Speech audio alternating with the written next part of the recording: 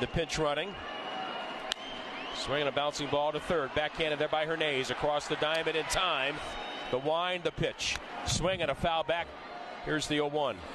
A slider in at the knee. Strike two called. 2-2 the count on Walsh. Swing and a miss. High octane at 100 miles an hour. And Walsh is down on strikes for out number 2. He goes after the first pitch and shoots it foul over third base, out of play. Here's the 1-strike pitch. Swung on, fouled off again. Another fastball. Miller turns and delivers. Slider just missed the outside corner. Seemed like a pretty good pitch. Carter and the right-hander delivers. Inside corner, strike 3 called. A pellet at 101 miles an hour. And the Athletics win game 1 in comeback fashion.